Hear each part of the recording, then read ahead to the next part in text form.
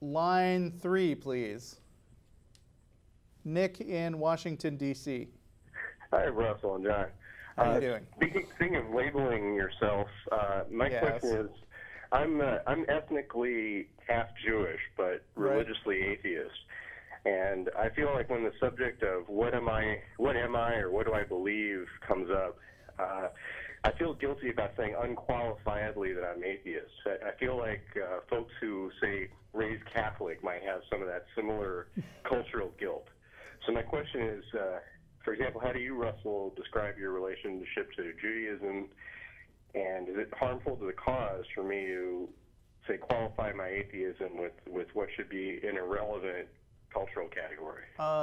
I don't have a problem with saying I'm a Jewish atheist, but then I don't identify, like, every time people ask me, do you have any religious beliefs, I say, no, I'm an atheist. So, like, the Judaism doesn't come up unless I really want to clarify my background.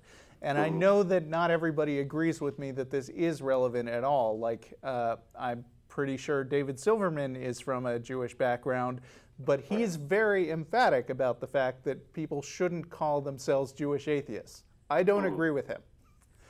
People can call themselves whatever they want, and for a lot of people like me and my sister, more my sister than me, but people who were raised Jewish, it's a relevant part of their cultural heritage. I mean, you go through a lot of stuff. I went to a Jewish summer camp. I had a bar mitzvah.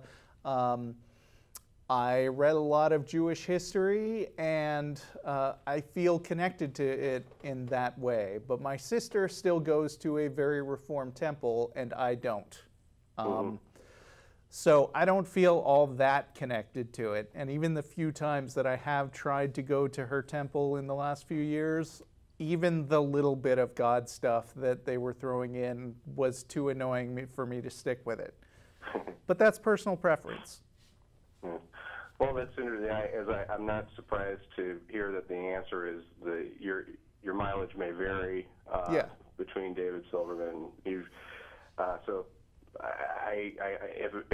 if it's all right with you, and it sounds like it is, I'm going to keep saying ethnically Jewish atheist, and it invites further conversation, so I'm okay with that. Sure, and that's what it's all about. You have my blessing. Go for it, my son. Likewise, back at you. Thanks, guys. All right. Thanks, Nick. Take care. Bye.